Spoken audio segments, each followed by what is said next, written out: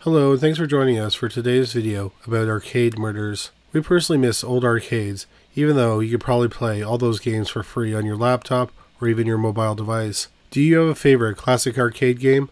Let us know in the comments section. Speaking of things that are readily available and free on your laptop and mobile devices, you should check out our other channel, Paranormally Listed. 3 weeks ago, we posted a video about strange tales from Hollywood. After that, we posted our second video about cursed paintings.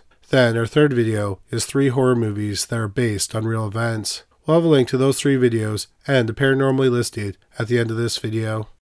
But before we get any further, we just want to talk about our amazing sponsor, Magellan TV. Did you know that Magellan TV has over 3,000 documentaries and 20 hours of new material is added every week? For its price and quality, I totally think that Magellan TV is a hidden gem when it comes to subscription services. You should check out Magellan TV for yourself, and when you do, I have a great 2-part documentary you should watch. It's called How to Spot a Cult. It's a fascinating documentary that examines similarities between cults so you know what to look for. There are amazing and disturbing stories from former members. I personally thought this documentary series was really interesting because I had 2 friends who nearly joined cults. One of them almost handed over their life savings to the cult. What I thought was amazing was that these 2 friends seem unlikely to join cults, so it really showed me the power cults can have over people. So on a personal level, I highly recommend checking out this documentary. If you haven't already subscribed to Magellan TV, you should do it today, because they have a great deal for criminally listed viewers. Magellan TV is giving criminally listed viewers 30 days of free service. To get this amazing offer, just go to try.magellantv.com/criminallylisted. So please check out Magellan TV today because you'll find something great to watch and you'll be supporting Criminally Listed in the process. Number 3. Tim Bell. Tim Bell was a computer whiz who kept to himself. In 1985, the 19-year-old attended the University of Miami for 2 semesters until he took time off school to make some money to buy a sports car. He worked at the Goldmine Arcades in Fort Myers, Florida, where he had worked in high school. He was promoted to manager in October 1985.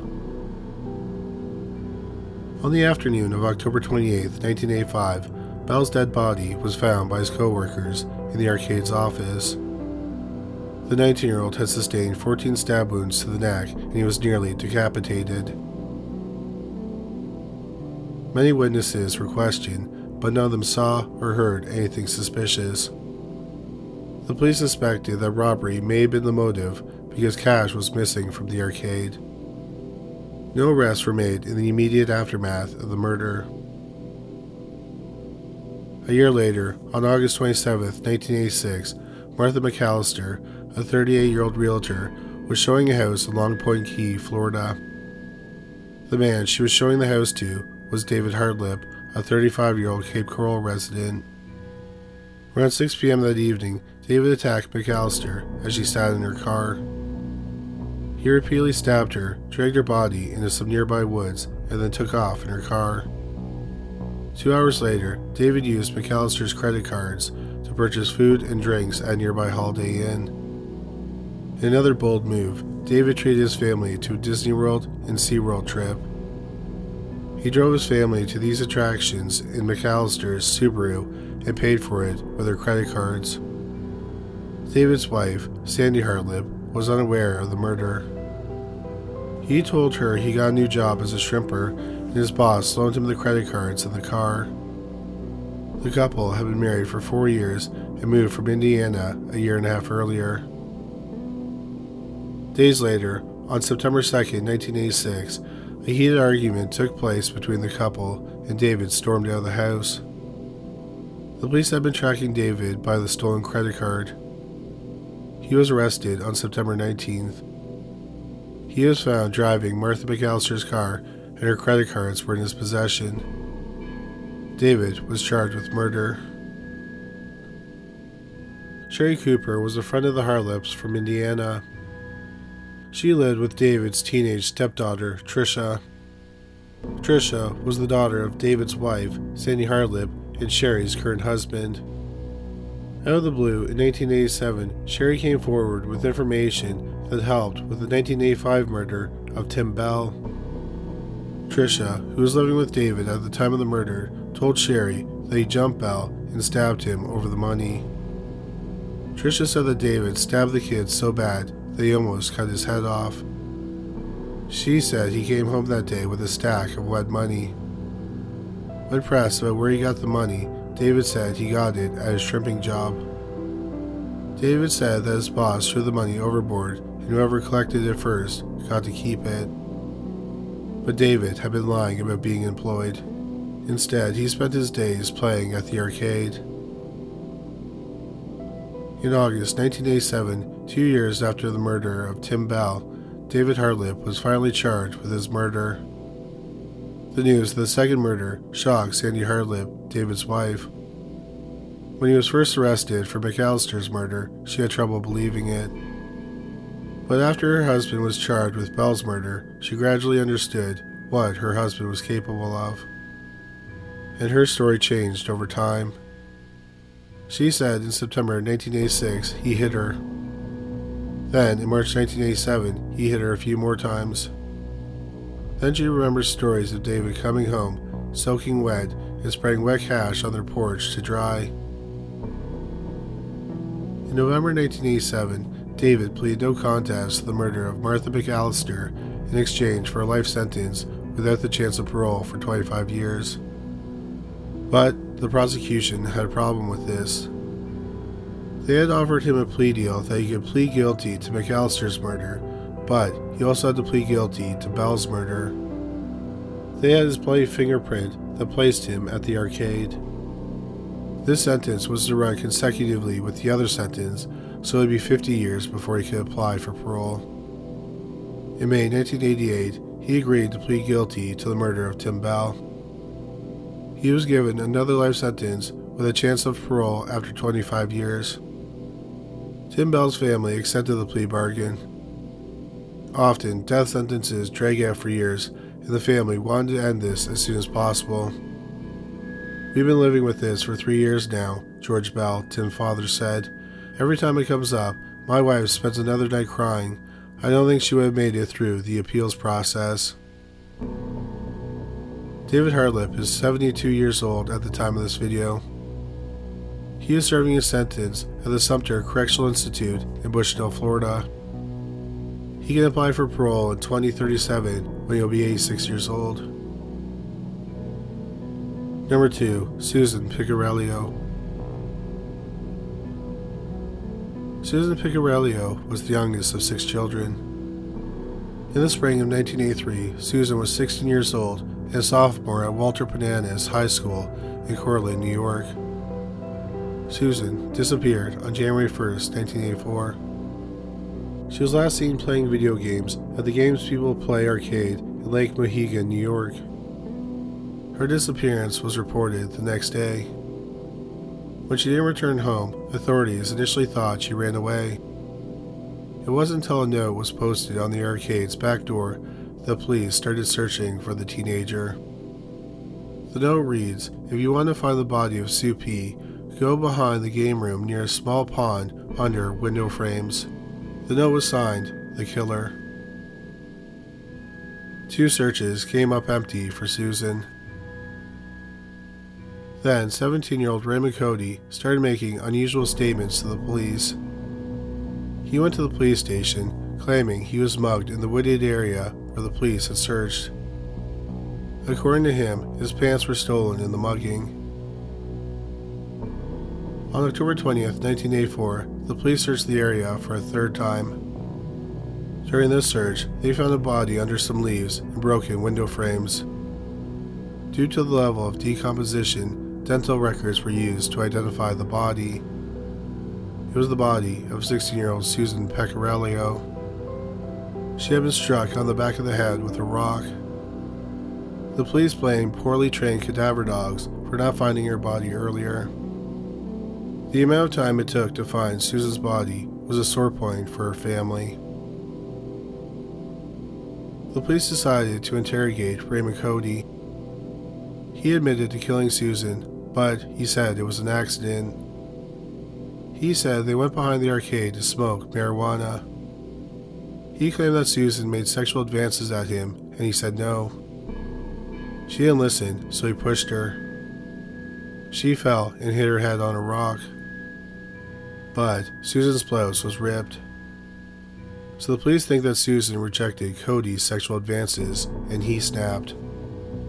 As the police let Cody past reporters after his arrest, he swore at them. Raymond Cody went to trial in July 1985. The jury deliberated over 3 days. They found him guilty of first-degree manslaughter.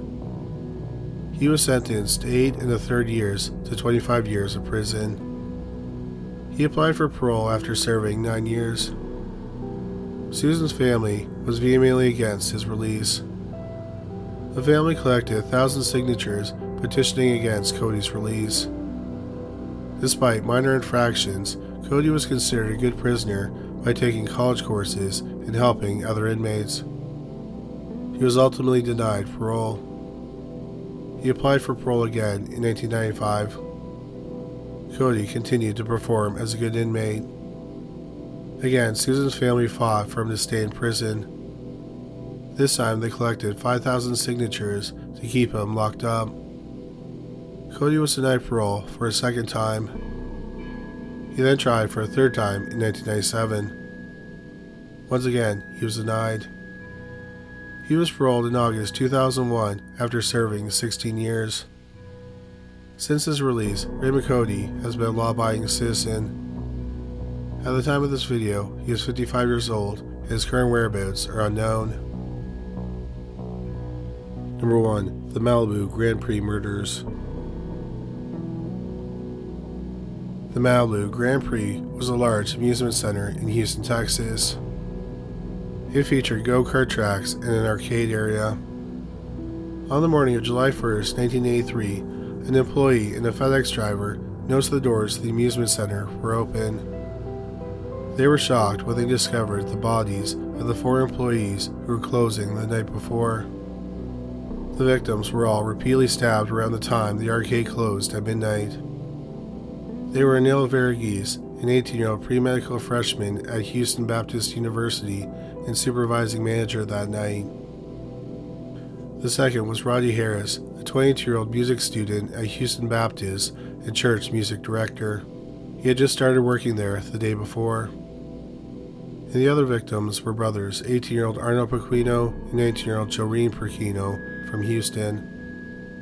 One of the victims was found in the office. The other 3 were found in the men's room, 2 in separate stalls, and another under a urinal. The police arrived on the scene. There was so much blood, they initially thought that the victims were shot. But stab wounds were found on the victims' arms, hands, and upper bodies, indicating that they were trying to fight off the killer or killers. Police noted no forced entry, but money was stolen and the safe was emptied. Employees were shocked by the murders. They did not think that the business made enough money to warrant such a horrific crime. The robbers reportedly took around $1,300 to $1,800. The investigators collected fingerprints and examined blood spray patterns that led to the parking lot. The police started by looking at former disgruntled employees. Less than 12 hours after the discovery of the bodies, the police identified 3 suspects. One of them was 20-year-old Richard Wilkerson, who had previously worked at the arcade as an assistant manager, but had been fired 2 weeks prior. He was arrested along with his cousin, 16-year-old James Randall. Once in custody, Wilkerson gave the police a 6-page statement that was eventually used to convict him. Another man, 20-year-old Kenneth Ransom, turned himself in under the advisement of his mother a few days later. On the night of the murders, Ransom and Randall took a 4-inch butcher knife from Ransom's girlfriend. The pair met up with Wilkerson. Wilkerson grabbed a knife from his house, and the group went to the amusement center just after closing. Once there, Wilkerson demanded the paycheck he was entitled to after he was fired from Verghese. Verghese told Wilkerson that he could get him his job back. But this caused Wilkerson to snap, and he stabbed the 20-year-old manager 42 times. He then emptied the safe. Randall and Ransom led the other employees into the restroom. They locked Roddy Harris and Doreen in 2 different stalls and stabbed them repeatedly. Arnold Pequeno's body was found in the bathroom corner with his head under one of the urinals. Roddy Harris had been stabbed 7 times, Doreen Pequeno received 11 stab wounds, and Arnold Pequeno was killed with 21 stab wounds. Wilkerson's time card was found signed on the manager's desk. After the murders, the 3 killers went to Ransom's girlfriend's house. They were covered in blood. As they sorted through the stuff they had grabbed, Ransom's girlfriend noticed a driver's license belonging to Roddy Harris in the garbage can. Wilkerson and Randall spent the money on clothes hours after the murders. Ransom became visibly upset and decided to leave town. His girlfriend noticed that he was wearing a watch and a class ring he had never worn before. They belonged to Arnold Pequeno. All 3 men were charged with capital murder. Richard Wilkerson went to trial first in January 1986. He was found guilty of capital murder. He was sentenced to death. James Randall, who was 16 at the time of the murders, went to trial in March 1984. Even though he was a juvenile at the time of the murders, he was tried as an adult. He was found guilty. But since he was a juvenile, he wasn't sentenced to death. Instead, he was sentenced to life with a chance of parole after 20 years. Kenneth Ransom was found guilty of murder in June 1984. He was also sentenced to death. Richard Wilkerson was executed on August 31st, 1993 by lethal injection. In his final statement, he said, "I'd just like to say I don't hate nobody. What I did was wrong. I just hope everyone is satisfied with what's about to happen." He had served about 9 years on death row, and he was 29 when he was executed. 34-year-old Kenneth Ransom was executed on October 28, 1997. While strapped to the gurney, he spoke his final statement. "First and foremost, I want to tell the victims' families I'm sorry. I'm not sorry because I feel like I'm guilty, but because of the pain they go through every holiday, the pain each birthday." He then went on to say, "I feel like this is God's will. I feel like I'm the instrument in hopefully abolishing the death penalty forever." Ransom sang a Muslim prayer and smiled at his mother as the drugs entered his body. He was pronounced dead at 6:20 p.m. James Randall was paroled on January 18, 2019, more than 35 years after the murders. Thank you so much for watching today's video. Please don't forget to check out our new channel, Paranormally Listed. There's a link on the screen now, and there's a link in the description box below this video. Well, that's all for today. Thanks again for watching.